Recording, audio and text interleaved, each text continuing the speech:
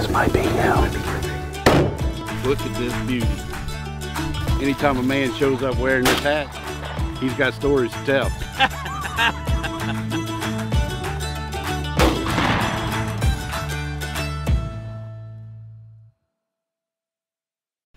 All right, everybody, welcome back to Marshall's Tomatoes. Listen, we for years now have wound down our season with a preserve shoot for upland birds, pheasants, quail, chuckers, that type of deal. We're out here with Thunder Hills Quail Hunts today. He's got a bunch of pheasants that he's brought in for us, going to put a few quail out in the field for us as well. I know it's a preserve shoot and it's not everybody's cup of tea, but man, let me tell you, if you've not done it, it is a great way to wind down the season. We're middle of February. Our duck season is over, our deer season is over. We're pretty much wound down with everything. So we come out here, blow off a little bit of steam, burn a little more gunpowder, just kind of bring it all together. Now, guys, this is a great time. You really need to be involved in this at one point or another just to see what it's all about. We come out here normally with a bunch of kids. The kids couldn't make it this time, everybody's in school, but we get out here, just have fun, shoot a bunch of shells and have a lot of fun. So come on along, get in the truck and come ride with us. We'll see you back in a bit.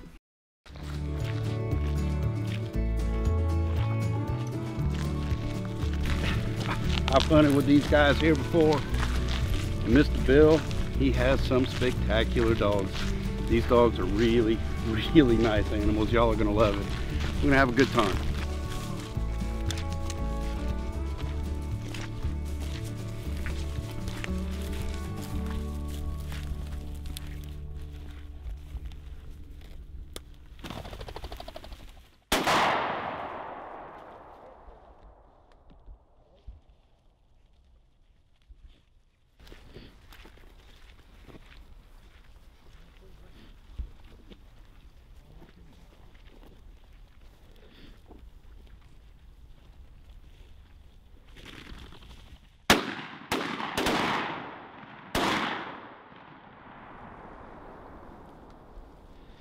Trying to shoot in the head. I'm not trying to shoot in the head anymore. Shoot that bird. Whoa, head! Whoa!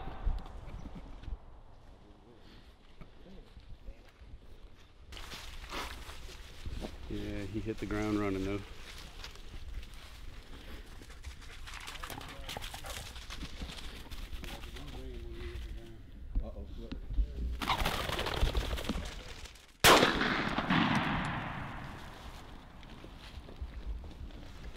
Oh, it was yours. Okay, wait now. So y'all do have BBs flying out of your guns. Hey, I've shot once before then. Thank you very much. Yeah, me too. I mean, I didn't know if there were BBs coming out of y'all barrel. Well, that one worked. It didn't kill us. I'm not sure about mine. Finally, guys, I hope we got it on film because this was the first shot between the two of them that they actually had loaded shells, I think. It was my second shot, by the way.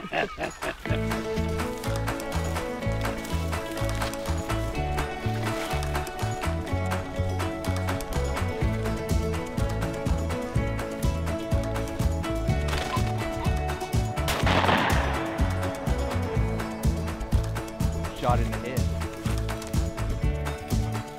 Here you go, Mr. Bill. Thank you, sir.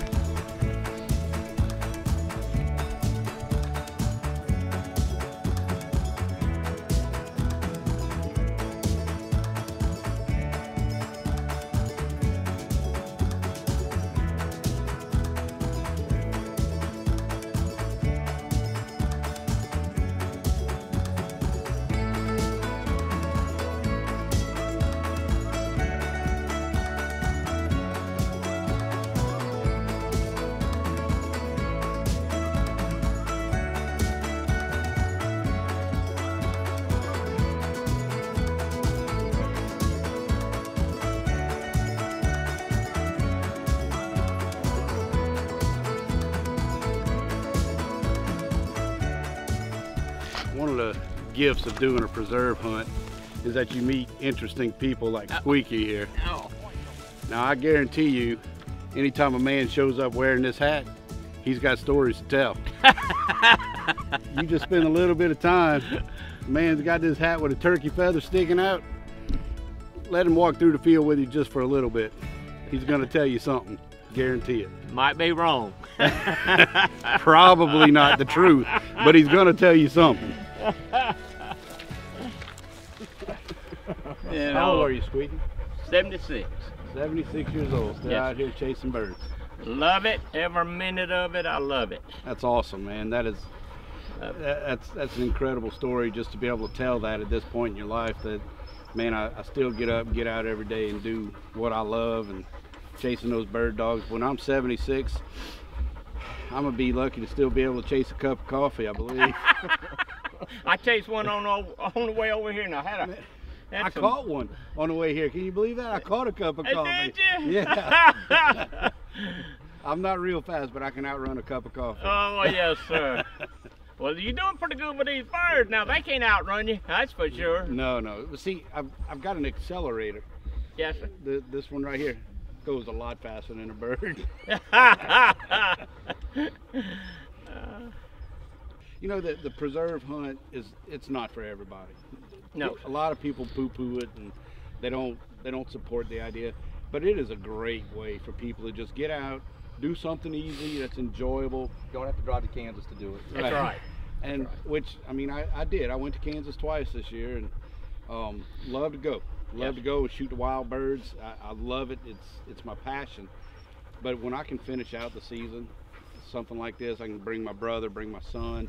Sometimes my dad comes along with us. I love it. I love just getting out here and finish my season like this. So guys, down here in Mississippi, Come on. we've got a lot of row planted pines. One of the biggest economies down here is the harvest of the pines for lumber. So Mr. Bill, who is the head guy on our hunt today, has come and put some of these pheasants out in the pines for us at our request. We like to step it up a little bit, make it a little more challenging than just shooting them flying against the blue sky. So we're gonna head into these trees and see what the dogs can do in here and see if we can actually put the gun on some of them.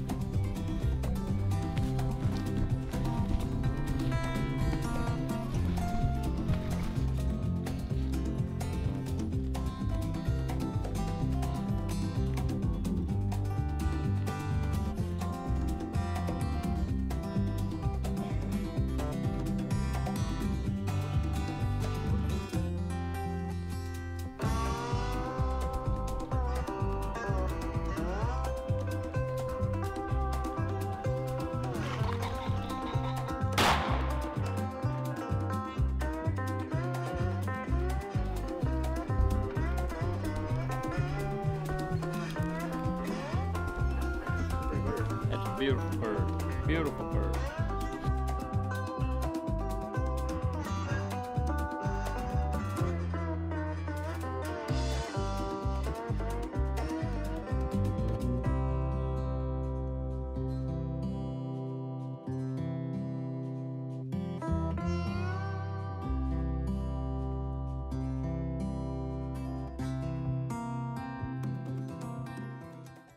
All right, everybody, so spent the morning out chasing these birds. Had a great time. Probably shot, I don't know, 20, 25 birds this morning. Sat down, great lunch, man. They grilled some steaks out for us, good baked potatoes. Really good lunch. Everybody had a good time. A lot of fellowship, good blessing before the meal. just a really good, wholesome experience this morning.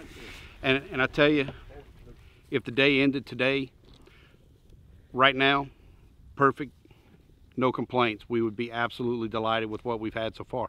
But here we are, back after lunch, doing exactly what we did this morning. We're going to be chasing pheasants. We're going to chase them down through the pines. We're going to chase them in the open fields. We're also going to chase some quail this evening. Again, guys, preserve hunts are not for everybody, but if you have not experienced it, you do yourself a favor. Go out here, find a quality preserve where there are quality people doing quality hunts. This is a great experience. Let's see how it goes. Come on.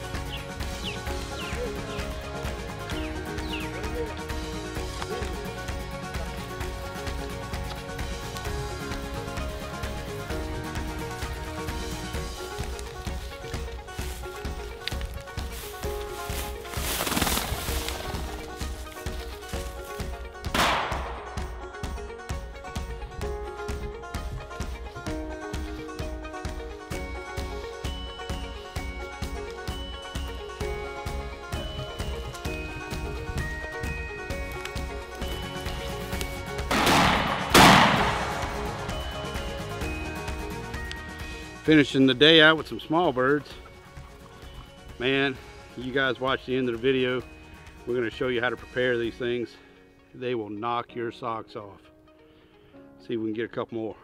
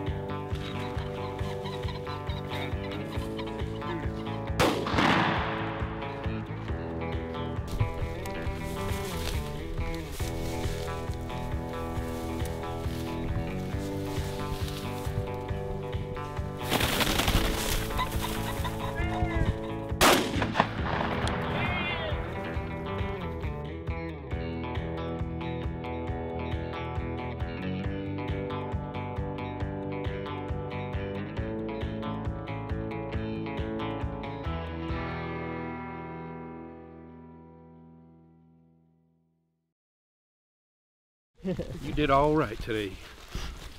I mean, not as good as the old man, but you did all right. Well, everybody, we had a really long day here chasing birds. It's been an incredible event today. Shot a ton of birds, some very beautiful birds. These birds are going to do us a lot of favors when they get to the table too, so we're definitely looking forward to that.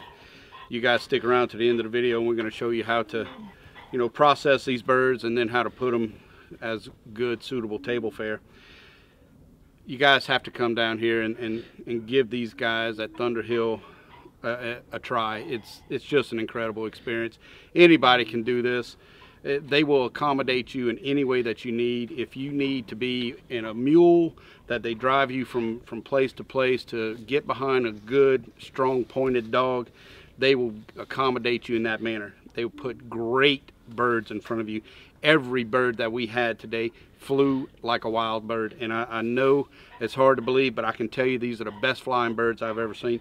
This was an incredible experience today. We shot a ton of birds, a ton of shells, spent a lot of time out here walking through these woods. You got to come down here and give these guys a chance. Really good experience.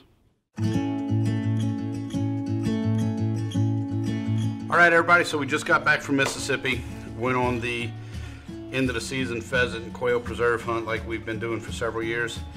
We've got some of these really nice quail. Showed them to y'all when we first harvested the birds. Told you I'd show you how to cook them. Well, we took our time.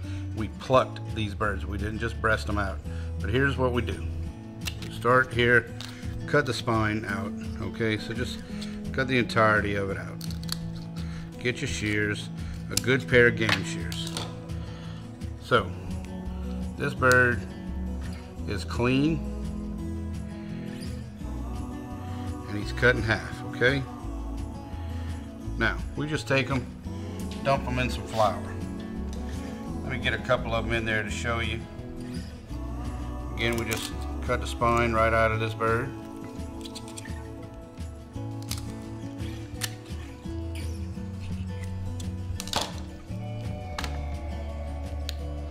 I'll break him down a little bit.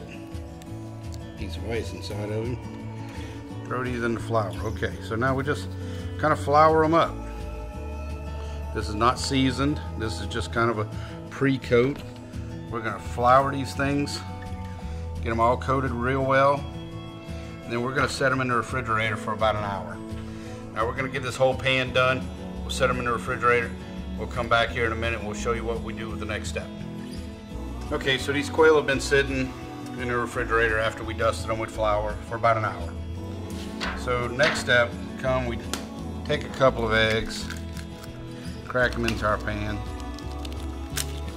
Everybody's familiar with an egg wash. I'm just going to show you the way we do it. A little bit of egg, a little milk, just enough that we can get these birds to get coated good.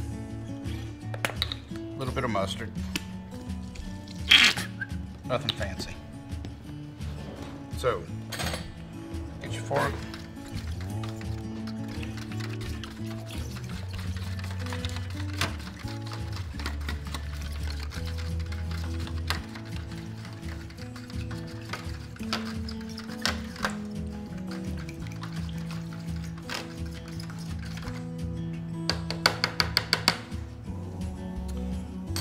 Now, you can get your quail, shake off the extra flour, kind of lay them in here.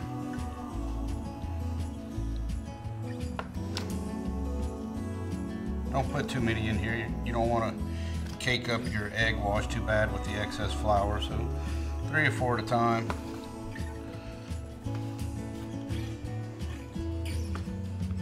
Just get them situated in there. Now look, we had a lot of extra flour when we floured these quail.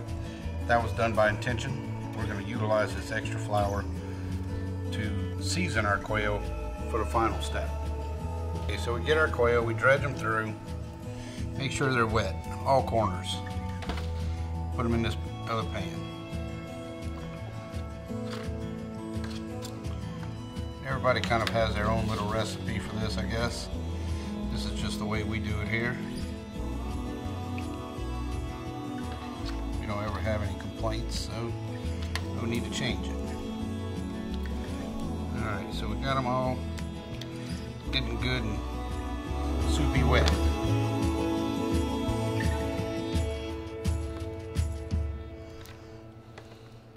Alright, so we dredged all the quail. We had initially put them in the flour for a dusting, put them in the refrigerator, ran them through our egg and milk bath, and I mentioned the extra flour for when we had dusted them. So here's what we're going to do with that. We're going to add some panko breadcrumbs.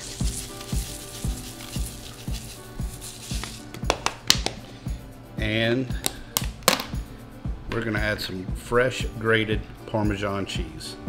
This is the part that makes it. This is where your fried quail or your fried chicken strips are going to be different than your neighbors. Then we're going to add a little bit of our Marsh's tomatoes, all-purpose seasoning. Just add this in here now. Typically with our fried fish and stuff, we add this after we fry it. But for this type of frying, chicken or country fried steak or something of that nature where you're going to do a slow fry, we add it now. So just get all your ingredients mixed real well. Get that Parmesan cheese spread evenly throughout there. Your panko breadcrumbs, you can kind of get a feel for it with your fingers. It's a little more coarse, obviously, than just the flour. Now, got all your stuff in there. Get your quail. A lot of people want to do these one at a time. I just kind of throw all of them in here. Roll them around, get them all dusted real good. Just make sure all of your moist surfaces get coated evenly. You don't want it caked up in some areas and absent in other areas. Alright, so we got all these quail all dusted with the Parmesan cheese and other mix that you guys saw.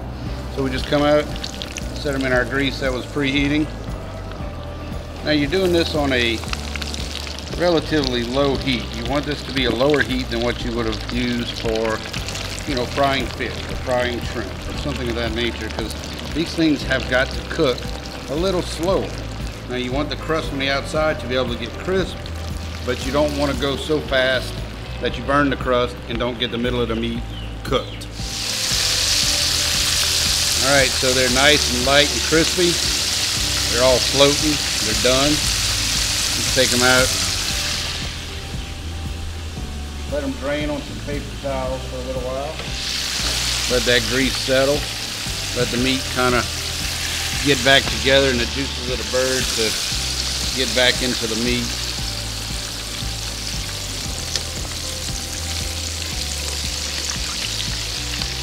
All right, everybody, so we got the quail out of the grease, put them in this tray to drain, brought them in and let them cool. Let the juices seep back into the meat. This bird is a delicate bird. You can just look, cooked it on a low heat in the grease, and the legs just fall right off. These are excellent table fare. Taste the salty from the Parmesan, the nice crispy crunch from the panko. We've got a little bit of heat with our all-purpose seasoning. This is excellent table fare. Thank you guys for watching.